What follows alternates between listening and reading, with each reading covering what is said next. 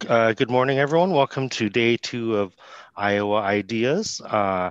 This is session 6, Rural Storm Recovery, under the infrastructure track. This is the first of 2 sessions this morning, and then we'll have a closing keynote by David Kennedy from National Network for Safe Communities. That is from 11 to noon. And then from noon to 1 is the Big Ideas Virtual Socials. Pick a room, learn about initiatives from various groups, and how you can get involved. And from here, I will hand it over to our moderator, Chelsea. Hi guys, welcome to Iowa Ideas Day 2. We are just honestly waiting on one more panelist to come up, but I want to welcome everybody to Iowa Ideas Day 2. It has been an ultimate experience, guys. We had some awesome panels yesterday and have a half day today, which is great. If for anybody that doesn't know me, I am Chelsea Grieder. I am actually the events manager, so I am kind of the logistics guru on the back end of this, and also got asked to moderate this session. Born and raised livestock crop production girl on a generational farm, and also kind of an events manager, kind of have a double world in all honesty. So I want to welcome today Christa Wilson with Farm Credit Services and Sam Funk with Farm Bureau. And we're still waiting on Secretary of Agriculture, but we'll get started. I want to welcome you guys today, and thank you so much for sitting on this panel. We truly appreciate it. This topic is near and dear to my heart, as we were just talking kind of prequel to this. So Christa, if you kind of want to give kind of a short little bio of what you do, who you are, and all that good stuff.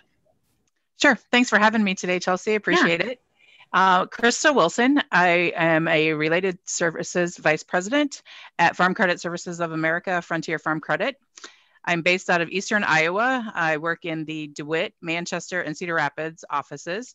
So with the role that I'm in, I have been a lending officer, and now I lead our crop insurance team in all 3 of those offices.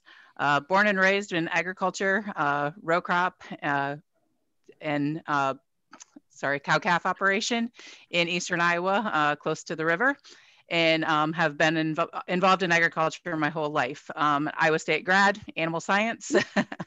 Yep. And just really happy to be here, and just really work really hard every day to try to help customers find solutions and be as successful as possible. Awesome. Thank you so much, Christa.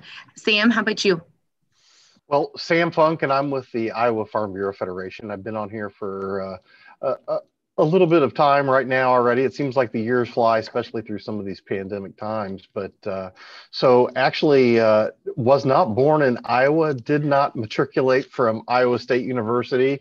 But I did teach up at Iowa State University with William Edwards for farm management up there. So I'm the farm boy that stayed in school for a lot of years. So ended up with a PhD out of Kansas State University. Spent a lot of time in some academic circles and working with the broader world on domestic use for soybeans and a lot of our other crops, and ended up here. And so glad to be up here. So Chelsea and I had the discussion, and apparently I have met Chelsea before in a former life. And that just tells you that the gray hair has actually allowed me to be in a lot of different places at a lot of times, and seen a lot of things. And frankly, because of that, we get to bring in a lot of experience. And I'm going to back away from here so that our esteemed secretary, Mike Naig, can join us over here. So. Yes, thanks, Sam. Mike, we just got started here. We're just doing some short kind of bios, all those good things. So if you want to introduce yourself, that'd be great. Well, excellent. And I apologize for being just a little bit late. I had traveled and had a little bit of a technical issue this morning getting hooked up, but glad we can join, and great to be with you. And I appreciate all the different topics that are being covered throughout this the conference, and certainly this is an important one that's impacted Iowa agriculture in a number of ways. And so great to be here. So Mike Naig, Iowa Secretary of Ag. I'm from Northwest Iowa. I'm actually in Northwest Iowa this morning, and we're finishing up our harvest. Western Iowa's been, I think, ahead of schedule. I know we were a little drier than folks in Eastern Iowa, and so that's largely contributing to us being this far ahead. But yes, we're done and in the process of starting to button some things up for the year, which is amazing to be able to say that in mid-October. So great to be with you today. Thanks, Mike. No, definitely. I know it's kind of been a different harvest in Eastern Iowa, to say the least. And that's it's kind of the perfect tie into this. It's one of those things that there's a lot of concerns, especially for Eastern Iowa. Everyone knows August 10th, 2020 was kind of a catastrophic day. It started very normal. And by noon, it was not, to say the least. Right. If you guys kind of want to talk about that day and kind of how it impacted you guys personally, but also kind of part of your guys' jobs. And you guys are all in that really kind of key parts of agriculture, obviously Secretary of Agriculture, Farm Bureau, and Iowa Farm Credit. Kind of talk about that day, guys. Well, I'd be happy to start. And certainly, and again, the folks that have lived through it know that it was unlike anything that they'd ever experienced before. And I think what I'll just kind of talk specifically about the agriculture experience here, in that it's not as if we're not used to dealing with adverse weather conditions every year in agriculture. You expect to. We're dealing with a significant drought in large parts of the state of Iowa this year. We had significant flooding last year. Wind and hail and even combining down corn is not a completely unheard of thing. But I think that the difference is, and as I brought some folks into the state, whether it's Secretary Perdue or Undersecretary Northey was in this past week, or others, that what is different about this is the size, the scale, the severity of it all. The fact that a derecho was on the ground from southern South Dakota to western Ohio, 770 miles. The fact that you can drive from Carroll to Clinton and see down corn the whole way. That's what's different. It's the scale of it all. And I think that's what's really taxing the system. So again, just the high level numbers: 3.5 to 4 million acres of corn that were impacted, 2.5 million acres of soybeans. The corn really took the brunt, the soybeans, not so much. 60 million bushels worth of commercial storage damaged at least, and actually a significant more, a number of bushels that were incapacitated, meaning that you might have lost 3 out of 5 bins, but you couldn't use the 2 that were left because the structures around them were down. At least that much on-farm storage loss. So very, very significant damage, and obviously to homes and communities in the path. And what that then results in is folks really having to struggle through trying to go out and figure out what to do with that downed crop and work through the crop insurance claims and all of that. So at a high level, that's what we've seen. Yeah. Christa, Sam? Well, I'll just chime in and say that morning, actually, I was on another video call, and all of a sudden the sky behind me turned exceptionally dark. The wind started to pick up, and it didn't take probably just a handful of minutes before somebody who was further to the east of me, I said, "Do you see this yet?" And all of a sudden it struck his place. So, but again, let me go back to something which is what Mr. Secretary had just referenced. I think we've spent more time in meetings together, and I've gotten to know him more in the last several months, with so many different times that we've had to communicate about different factors of what's impacting Iowa agriculture. It's been significant. This storm, some other people have said, well, we looked at 2019 and we said, wow, we can't wait to be out of 2019. And now all of a sudden it was, well, welcome to 2020.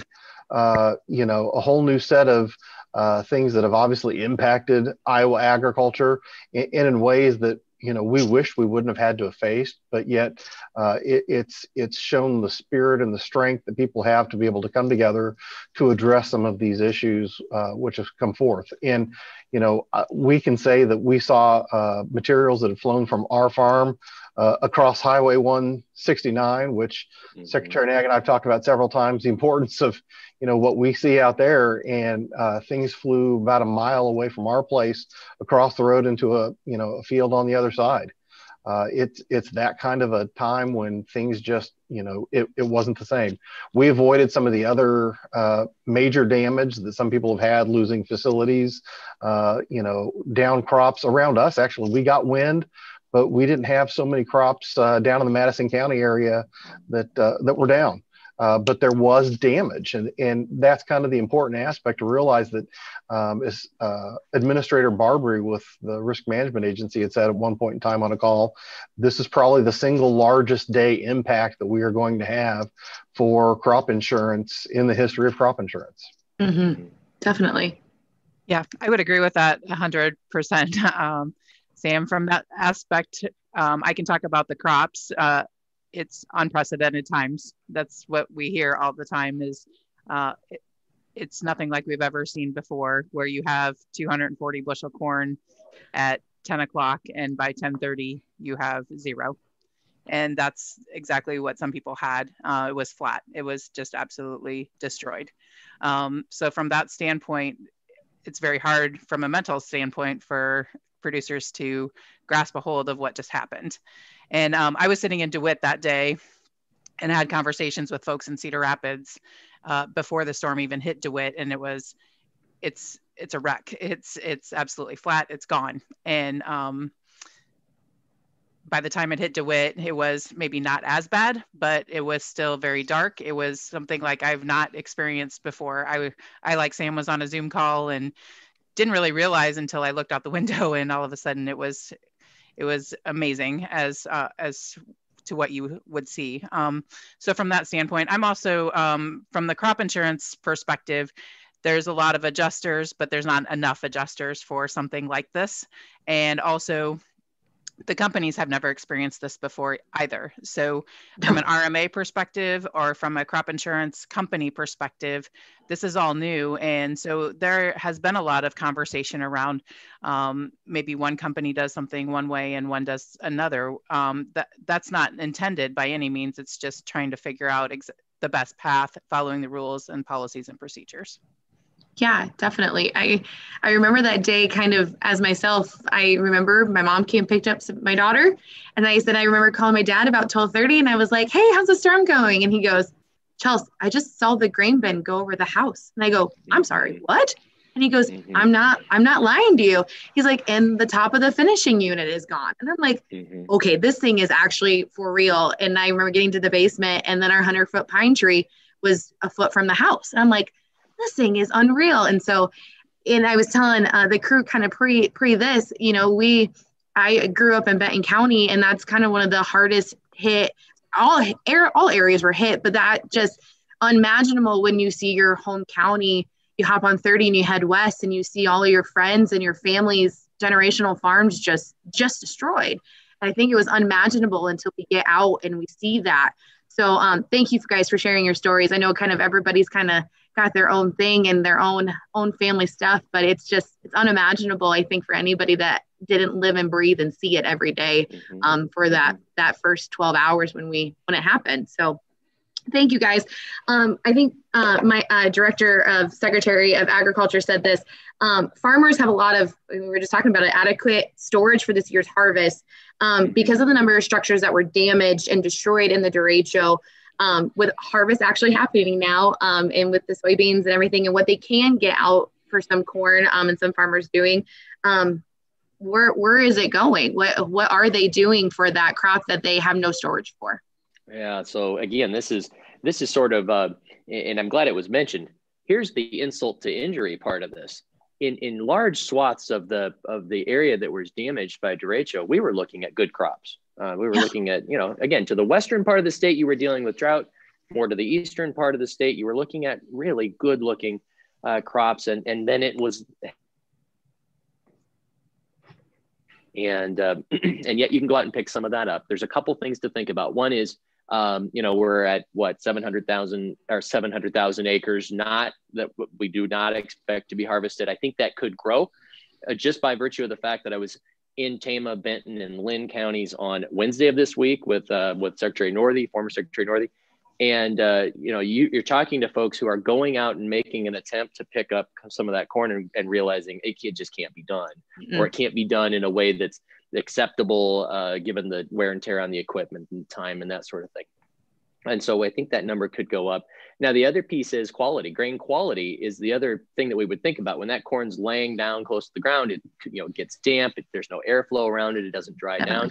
But I will tell you that that's been one of the ironically, we would say one of the good parts about how dry it's been is that the grain quality issues just aren't appearing like we would think, because that too would contribute to some of those storage issues. So you've got the commercial grain facilities are working hard to, one, they had to tear down the damaged equipment, assess what could still be used, and then they've been working like mad to either, in some cases rebuild, but mostly repair and get operational what was left.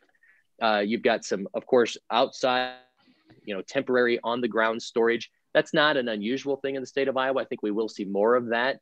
And then you're seeing farmers do creative things like, well, maybe use an old grain bin or potentially put some bags, store some grain in bags. But make no mistake, the storage piece of this is one of those compounding factors that really is challenging folks. One of the aspects of that one, and we heard from some of our grain handlers, is that they said we would go out and be getting ready to put grain into a facility and then realize we had more damage than what we knew about in the first place. Yeah. So you've got a lot of challenges that come in through there, that because it happened so close to them getting ready for harvest, that it was really when the harvest started to challenge those facilities that they realized some of the extent. So if you think about, part of this whole aspect, and so you can't take any of these events in isolation. And part of what's happened here recently is we've actually had a lot of improvement in looking for exporting of grains and oil seeds. So all of a sudden we started to see some basis levels, which started trying to pull more and more grain away in a rather rapid fashion. And if there's a blessing that can come along with a curse, maybe that's it, is that we get to move some of that product immediately going into export channels, and it's being pulled away, and that's great. Now, we've seen something that's happened here again, which is the fact that there's still a lot of demand in the interior, even for Iowa, that we're seeing some basis levels improve actually right here. So they're saying, hey, we need part of this grain to stay right here. Yes. Because we've got such a dynamic animal feeding industry. The ethanol industry is hopefully going to be able to pick back up more volume as well. If we see people starting to travel, starting to, have more demand for fuels, then we can pick up that demand for biodiesel and for ethanol back in here as well.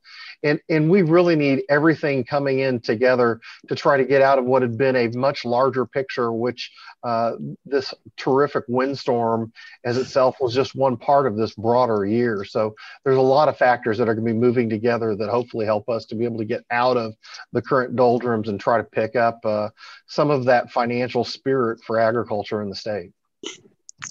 Yeah, I would agree 100% there. And the other thing that is, there's a lot of folks who are feeding livestock, have finishing buildings, those kind of things, and their crop also was gone. Mm-hmm. So you may have the opportunity to sell to your neighbors, actually utilize some of the storage that stayed as far as the co-ops and those kind of things. But I would agree with Sam as far as the market's helping us in this time, so that maybe you weren't planning to sell your crop, or you usually stored your crop in the fall, but now you have at least an opportunity to have a attractive price to sell to a processor or something like that. So from that standpoint, I think that's helped. What I'm hearing is it could be 2 to 3 years before some of these bins are rebuilt, or some of these co-ops are reconstructed because of COVID and the lack of materials and those kind of things. So I don't know that it's just a 2020 issue when it comes to the storage piece. I think it's probably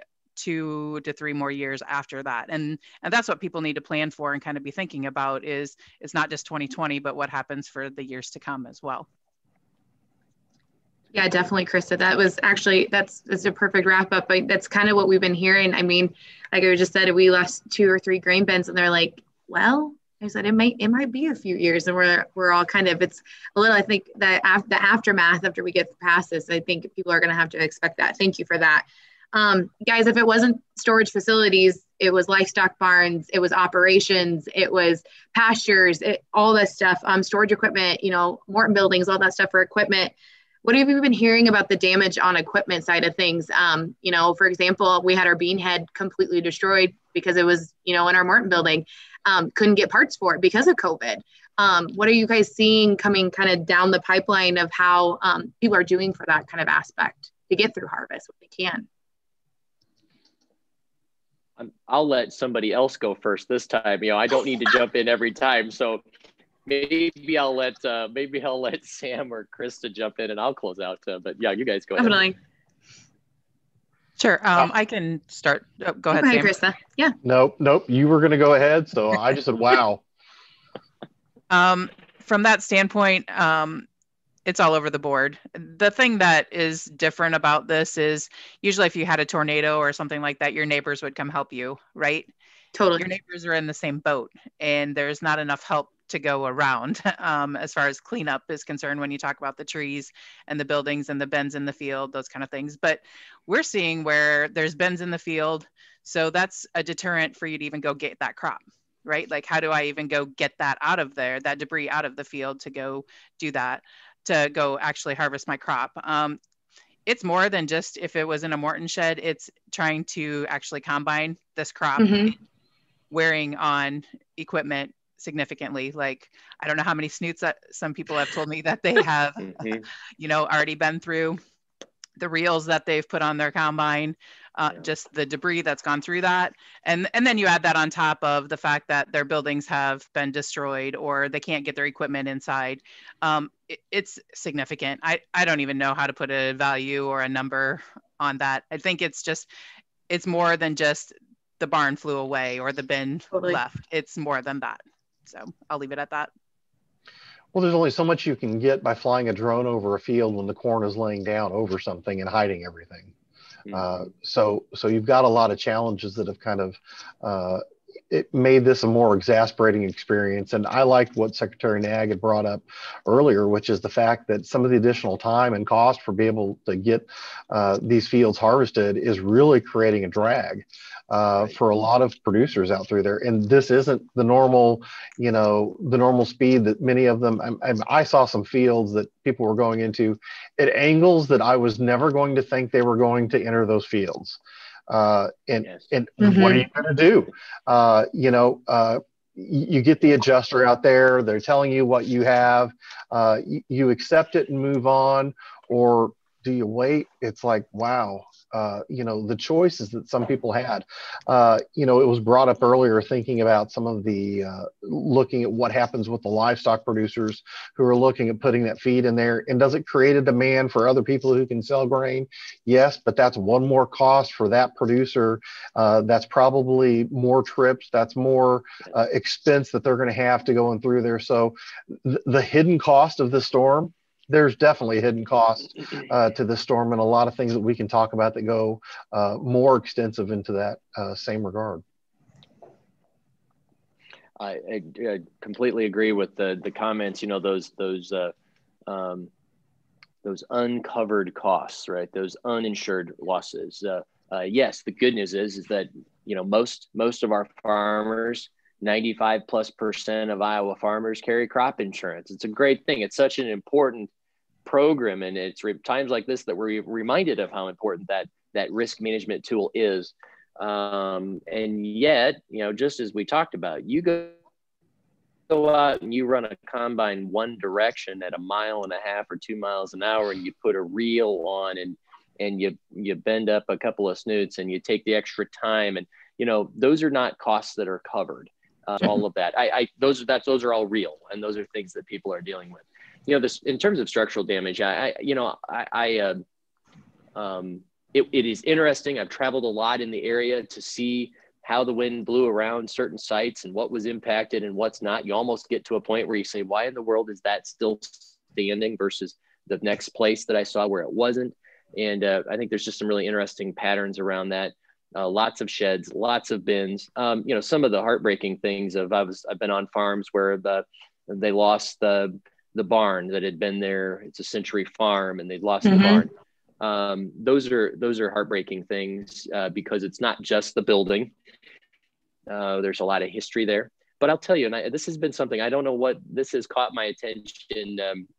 The first farm that I visited on that Tuesday was a heritage farm, a farm that I'm going to give out some Century and Heritage Farm Awards today up in Palo Alto County. I love doing these. We usually do these at the fair. Didn't do that this year, and so we're doing them across the state. Heritage Farm, a 4 square farmhouse that was built in 1908. Lots of damage on the farm, and that house is just standing just as strong and proud as can be. And then I started to look at that when I traveled around the area.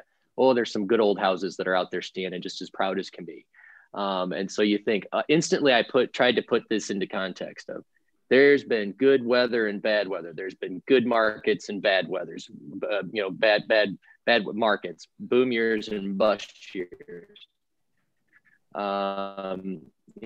This is a challenging one, but when you lay it across the history and the tradition of Iowa agriculture, we will get through this. But I am confident that this will be a time that we do talk about years from now as being that 2020 and what was the impact. It is historical. It is on that scale that people will talk about this 50 and 100 years from now.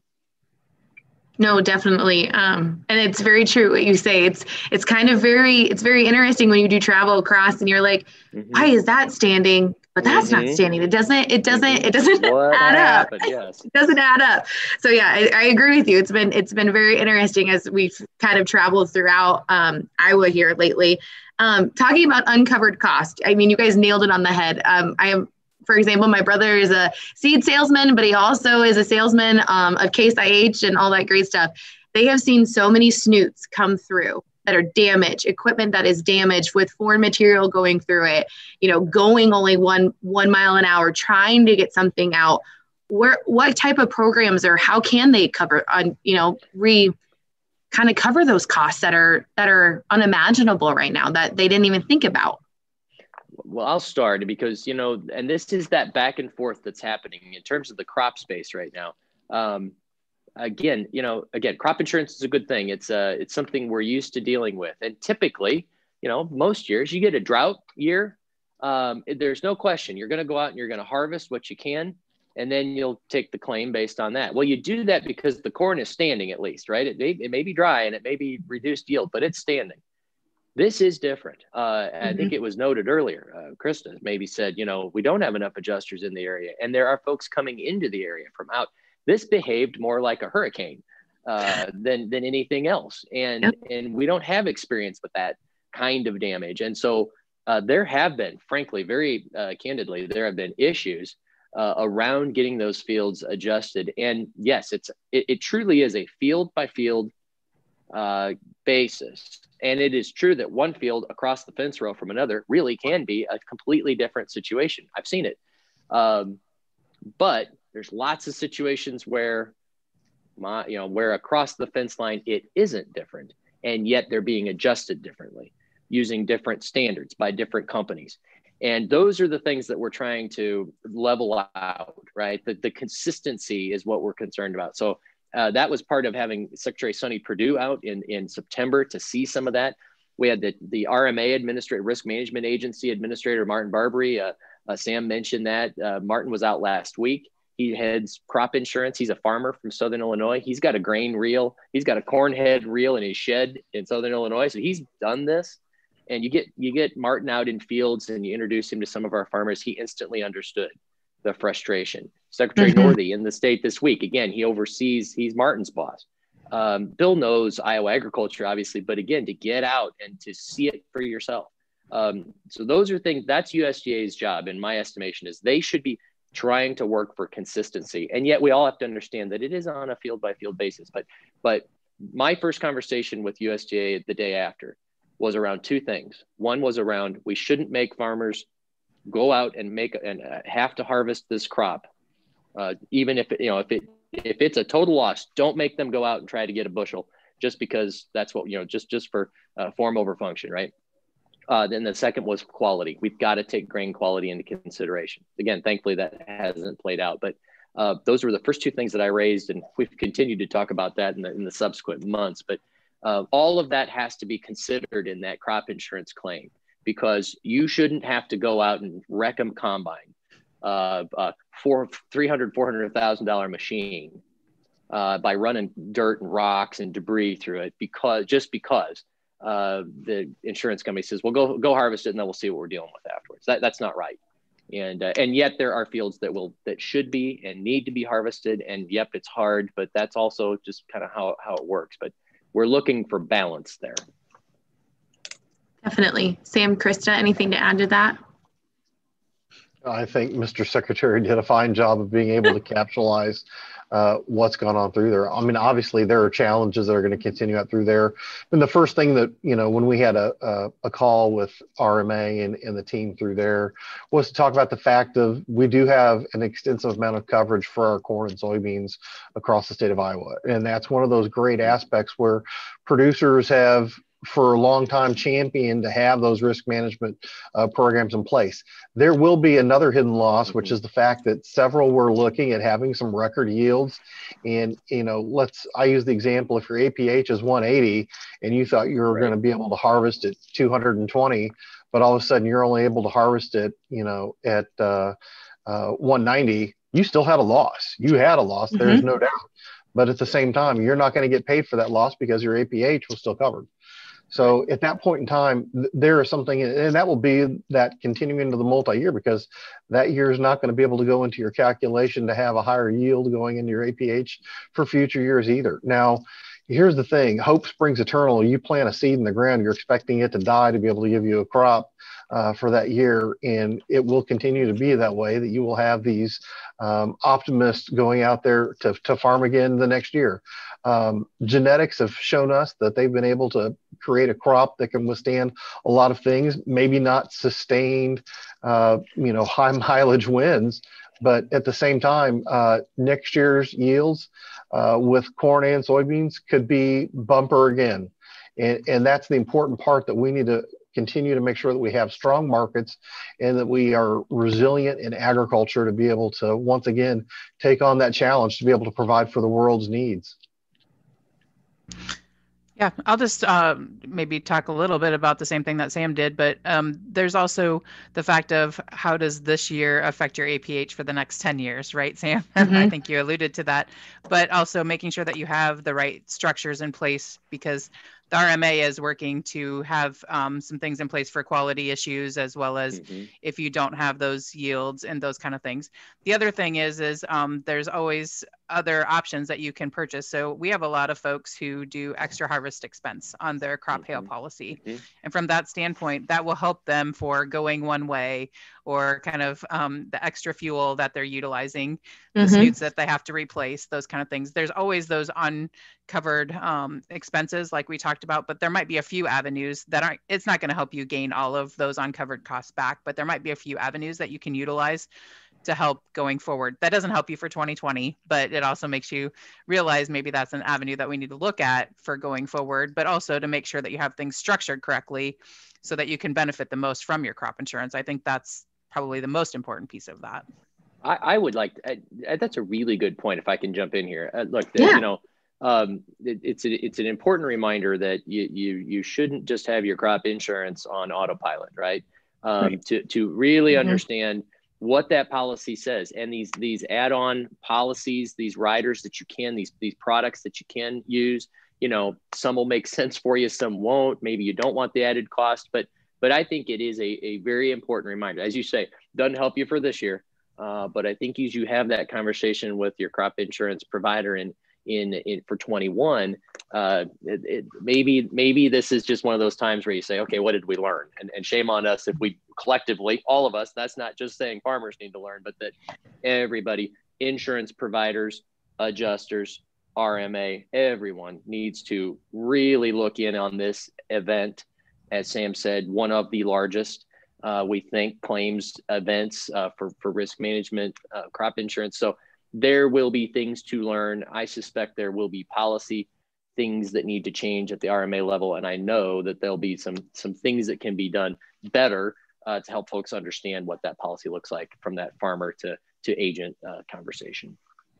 Well, just an important factor, one of the first things that Administrator Barbary mentioned to us was the fact that I hope people had other policies other than just federal crop insurance to be able to add on to it. And that's the thing, is some of those policies will add on to what federal crop had. But this is the important aspect of farmers taking on these risk management programs, and they are paying premiums out there. Why do they do that? Because in a bad year, you want to be able to lessen the risk that you might lose more than you would otherwise. So it's that whole aspect of making sure that we have these risk management programs in place.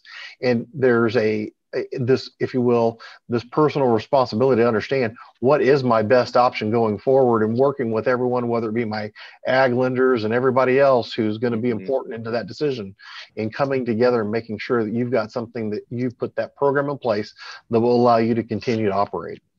Well, and Sam, the Iowa State Extension and the decision maker tool, those are going to be really important things. I have to tell you, part of me wants to say, I want to put 2020 in a box, shove it on the shelf, and never think about it again, and just learn nothing from it. And I know that that's not right. You know, that we really do need to peel it back and look and dig in and learn the lessons. But let's just hope that we don't have another one like this anytime soon, or at least in our lifetime. So let's hope they're all better. There you go. Definitely. I won't wish for normal anymore. I just want better. I don't know what normal is anymore. I just want better.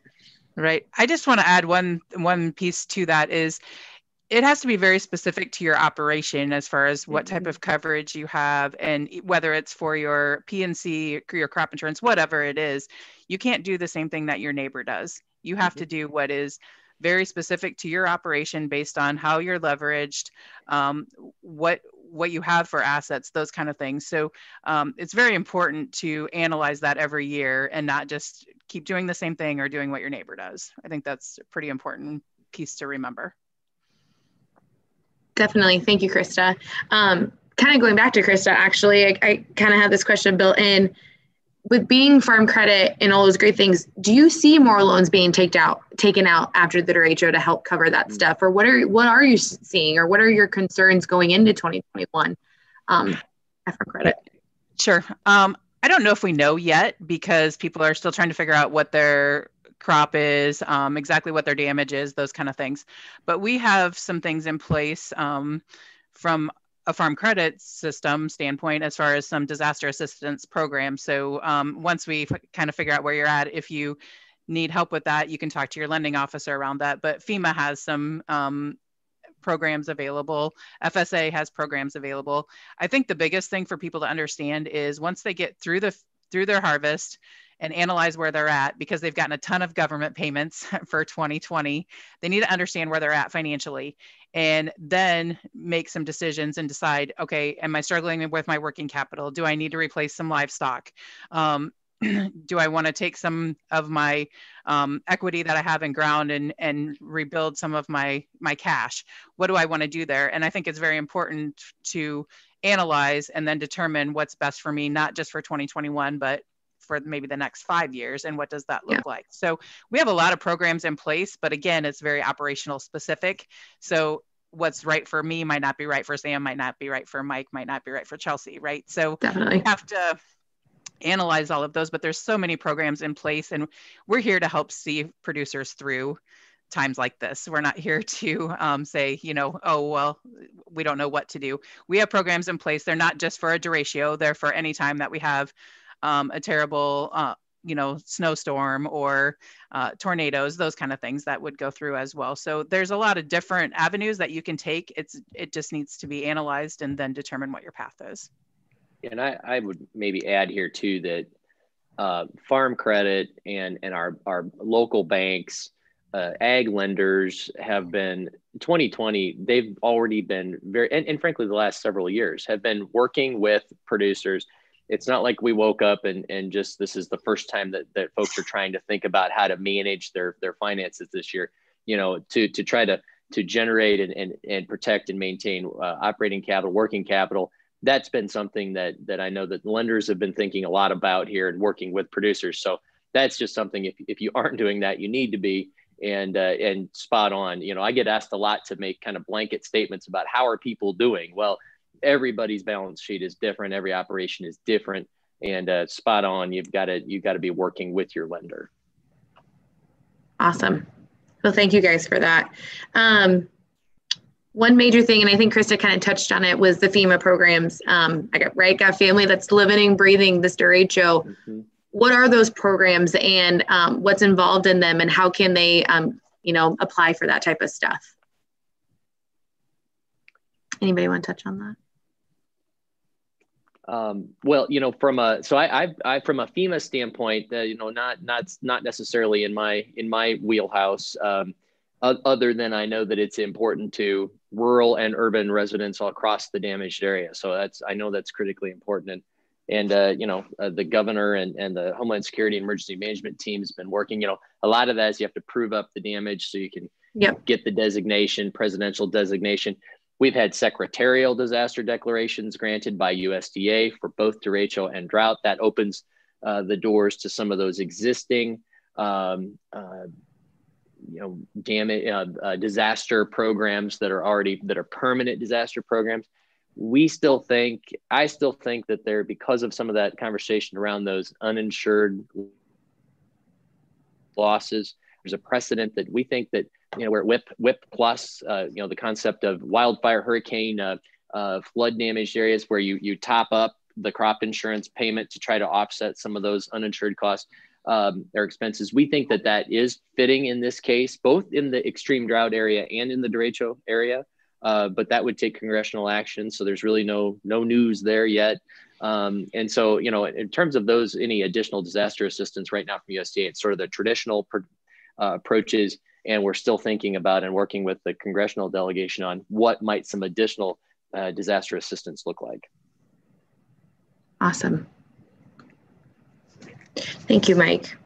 Kind of another big thing, and I think we've touched on a little bit of it, is what is the meaning for yield in some of these spots of derecho, of impacted fields? What are farmers having to do, and what is the bright spot? What is the bright spot for some of these guys that literally had to bury their corn and just cultivate right over top of it? I will never forget my brother walking out to our test plot and literally taking the ear of corn and touching end to end just because it was done. What is the bright spot for these guys going forward?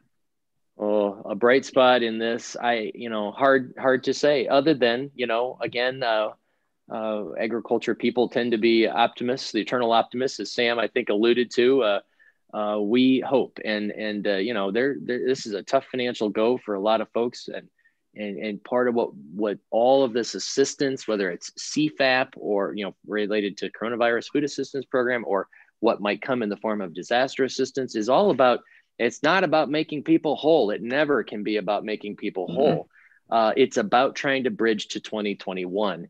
And, we can still be optimistic about the opportunities to be profitable and productive well into the future. That all remains true. And there was some talk about, what's happening in the global markets and with domestic demand. And so that's where you can still be optimistic. But I think right now, yield wise, it's all across the board.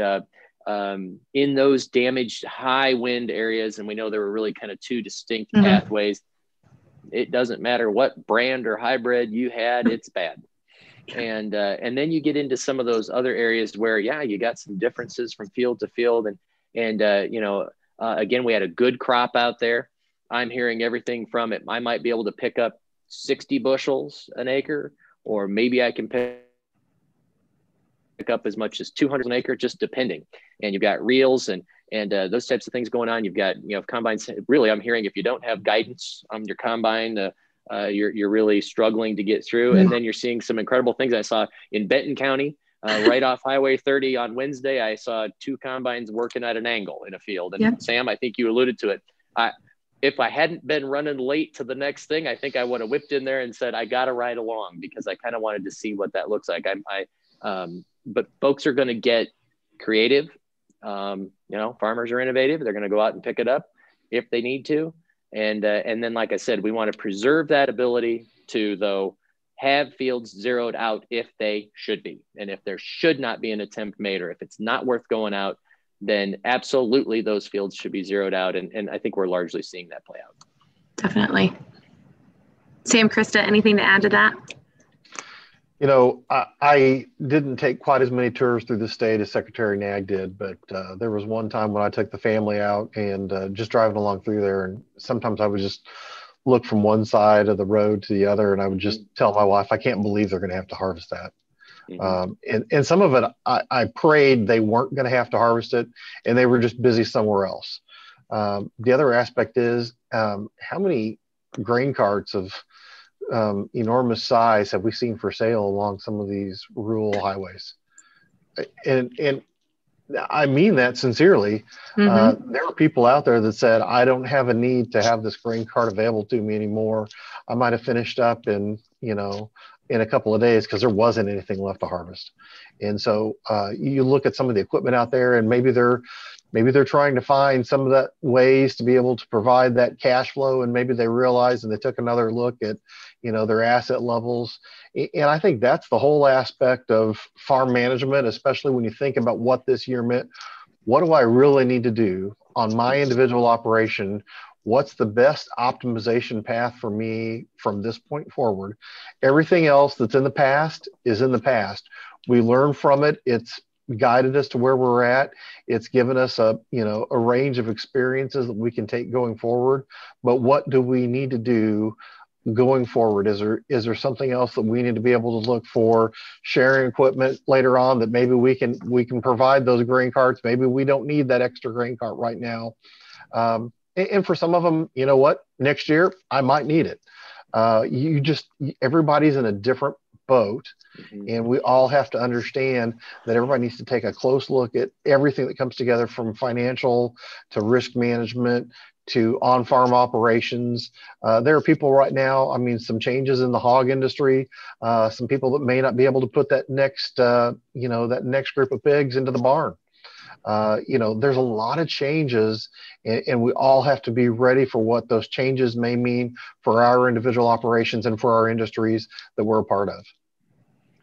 I may jump in here and with one other point, and Sam, good encapsulation of that. But I think that, Chelsea, your point about going out and tilling under, I think there's something else I wanted to reference, that there's a timeliness to all of this, right? And that's something we keep saying with the crop insurance process is, if a field is going to be zeroed out, well, let's get it done.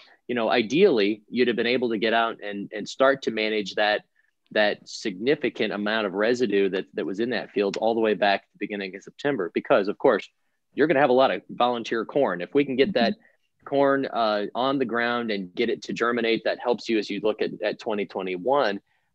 If those decisions are delayed, now you're looking at, well, here we are mid to late October, and my options aren't as good as they were, especially in terms of getting that corn on the ground to germinate. So, that's been, again, a mantra all along, is timeliness matters. Oh, by the way, it also matters as I go work with my lender to know what my claims process is, because the sooner I can get down the path of knowing what this year looks like from a financial standpoint, I can start to think about next year.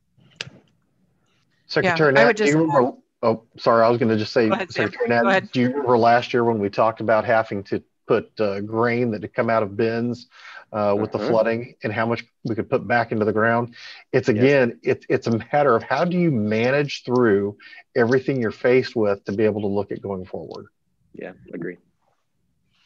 Yeah, and just to that point, Sam, I think it's the bright spot that I see is it might implement some changes that needed to happen a long time ago that are now, because of what we have seen with the Derecho, we're going to implement them, but maybe they should have been done a while ago on certain operations and those kind of things. So from that standpoint, our farmers are absolutely resilient. The good thing is that you get to start over, right? You get to start over next year. So maybe you do make some changes, you have a little bit different outlook for next year, but you get that opportunity, or for the most part, most people get that opportunity. So from that standpoint, it's maybe making those changes to take into effect all of the things that have happened and then move forward with it, versus sometimes we continue to do things the same way or stay status quo. This might make us move the needle a little bit. Definitely. I call my dad the creature of habit, because that is what he is. It is full-fledged in their blood as a farmer. Kind of going back to kind of Christa's point, going into next year, do you guys feel like this is going to take some of our small town farmers that only run about 300 acres out of their business? Do you guys feel like generational farmers are going to be very impacted by this? I think everybody's been impacted by this. I think the aspect we've got is, again, that resiliency, and looking at what aspects you've got available for your farm. For some of these aspects, and Secretary Naig has heard this from me, I don't know how many times, and I'll say it again, we need to have real broadband access for high-speed internet. And amen. Yes. I've brought this up so many times. He probably knows that I'm just stuck on repeat. But it's one of those aspects that when we think about what a lot of farms in Iowa have done, they've found some off-farm income, whether that's a part-time job or somebody from the family going off for a full-time job, or both members of the family going for a full-time job. The parents, maybe they're finding some other way to be able to integrate to bring that strong rural economy, entrepreneurial spirit to bear. And for a lot of producers in rural Iowa, it's important that they have access to the technology, one, for their farm, and two, to look at other enterprises that they could be able to take part of, or roles that they could fill that would bring in off-farm income.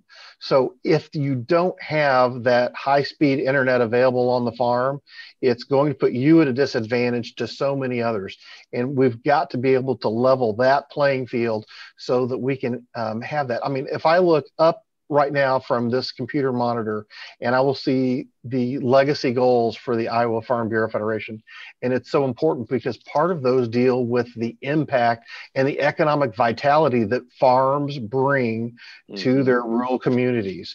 And that's part of that aspect of making sure that we've got the technology available so that we can move forward into that next generation of activity that's so vital for Iowa. It's huge. Yes, definitely. We have all this such high-tech equipment that we just can't get rural broadband. It's just mind-boggling. So yeah, definitely. Kind of one of the big things, I know all of us were big ad advocates, and that's, I mean, we live and breathe it every day. Why should non-agriculture communities be kind of concerned about this, about the derecho, and what is the future of agriculture? What should non-agriculture communities feel for this? That's a good question. I'm glad, and let's go even broader and pull in something that I hope is a takeaway from 2020 for all of us, right?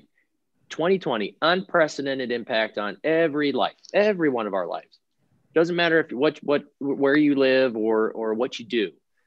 Agriculture's not been immune from that by any means. Go back and think about what was happening in the grocery store back in April, May, June, right? Did you ever really think? Now, those of us in agriculture know, and we know that there could be a disruption. It's very possible to have a disruption in the supply chain that could result in less choice for consumers. But I think in our daily life, we just don't necessarily think. I expect to be able to walk into Fairway and have bananas in February and have multiple choices of apples in January, right? That, food just arrives at that grocery store and magically, and I walk out with it. Well, we know that's not the case. And we saw, it's not just toilet paper that was the problem, right? It was milk and eggs and limited on meat and some of those other things, right? That was because of a supply chain disruption. Lots of reasons, some of it processing, some of it just transportation, some of it just flat out demand. But why should you care? Why should the non-ag community care about that? Well, ultimately, it's about whether or not you need on that grocery store shelf or at the pump. And that ultimately is what you should care about as a non-ag community. But the other piece in Iowa, of course, is the fact that we are an agriculture-driven economy. It's a huge piece. It's the backbone. It's the core foundation of what we do. We do a lot of things really well in this state, but agriculture is at the core of that. And so when you think about the economic health of our state and what it means, all the things that we do together as a community, education, infrastructure, getting successful broadband extension, rural economic prosperity wherever you live. Those are things that we do together. And if we don't have a thriving economy, then we can't do those things. And if we don't have a thriving agriculture, we don't have a thriving economy. So, it's a twofold in my mind from a consumer, which every one of us is. I hope everybody already had breakfast this morning. If not, go get that, have some, get something good for the day. But you ate this morning, or you will. And that's just flat out from a consumer standpoint. That's why the food and agriculture supply chain matters. But you should also think about and be concerned about how's our farm community doing, both in light of a COVID impact and when disasters like this strike. I think that's why folks in the non-ag community can and should care. And by the way, remember, these are people, and we've talked. It's been mentioned many times. The stress, the mental stress, the long hours, the hard work. Those are all things that I just on a personal level, I hope people care about that as well. Awesome. We had one question, guys, come through. It says, is there any formal research being done to see what structures did stand up for the storm, or to see if there was any resiliency lessons to learn, or if it was just random? Anybody want to touch on that? Well, and if somebody knows specifically, I'm all ears, but I don't know of a specific effort, although I will tell you that if I'm a grain bin company, I'm going to go out and figure out what happened, right? If I'm a machine shed company, I'm going to want to understand what happened. So I believe those things are happening and will happen. In terms of a formal coordinated effort, I'm not aware of any, but yeah, I think there'll be things to learn about how to build better. And again, I think there's, I hesitate to use this language because this was a disaster, right? But there are some very, very interesting things that happen around the storm itself. And what does the satellite imagery and the radar returns, there is a tremendous amount of data that has been generated about the storm itself, and how can we better predict, what actually happened. Our climatologist is working with NASA and some others to try to bring some more. I think we will learn some things about just what happened from a weather standpoint, in addition to what happened on the ground. So I think those will be very, very interesting things that come out of it. Disasters often bring about advances in research and information. When you think about tornadoes, when you think about fires, when you think about earthquakes, all of those things together let you expose what shortcomings may be in design structures, in material engineering, all sorts of other factors. So without a doubt, this event and the widespread nature and impact of it, even though it took a long time for people on the coast to know what had happened back over here, it will be something that is definitely brought up when they start to think about how do we design and build facilities, and what do they need to withstand or be able to withstand on a regular basis out through there. Awesome. Thanks, guys. We've been talking a lot about storm. I mean, that's kind of what this topic was, but I do have to ask, just because I'm a livestock girl over here, with COVID-19 really impacting, and I think Secretary of Agriculture kind of said it, we didn't have state fair this year. For Iowa, that is a huge, huge thing. And I mean, everybody, and just having that kind of different impact, and through 4-H and through FFA, and having those kids still involved in those programs. What does 2021 look like? What do you think it's going to be? I want to bring up something really quick, Mr. Secretary, before you jump in here, because I know you're so good. But I want to toot that horn for you first, because I was on a call when Secretary Naig said, if we're not going to have a state fair, I want to make sure that we have an opportunity for our 4-H and FFA members to be able to actively go forward and to have a positive experience. And I want to thank Secretary Naig and everybody else who was engaged at still having shows and having that availability for those 4-H and FFA members, whether it be from Iowa State University with the extension program up there, and for the secretary and for the deputy secretary. I was on that call when he said this is important. And as a father of 10, it was very important to our family. And when I came into Iowa, we said we're a 4-H loving family, and it's true. But I want to thank the secretary for putting that as an emphasis area going forward. Well, look, I would like to second that as a parent. Yes. That's very, very important in our family. We show a lot of cattle, and I had a senior in high school this year, and if she would not have gotten to have her last state fair, I'm not quite sure how we would have approached that. So kudos to everybody. Secretary, thank you so much for that, because you made some kids' days.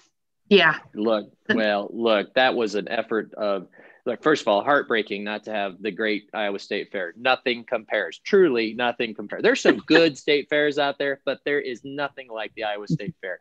And, it is heartbreaking. And the team at the fair, the staff, the fair board, they loved the fair.